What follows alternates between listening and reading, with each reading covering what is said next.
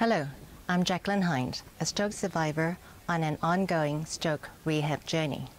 Wearing non-zip shorts is the norm for me, but I do put on zipped culottes or zip shorts for a change. My right impaired arm was non-functional after my stroke. Years later, I'm now able to raise it a few inches from my side. But for this exercise, it is non-functional.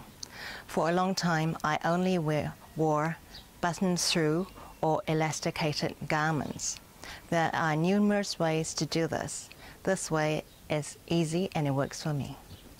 So I need to unzip the shorts or culottes, and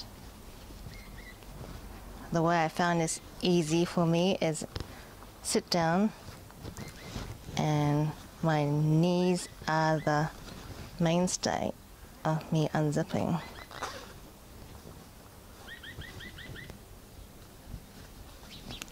So now I've got it unzipped, and I find it easier to feed my right foot in, my impaired foot.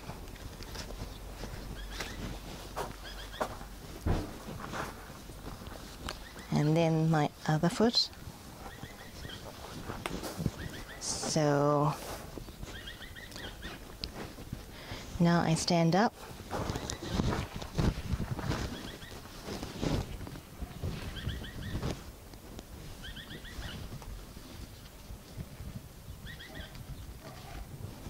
So then I just zip it,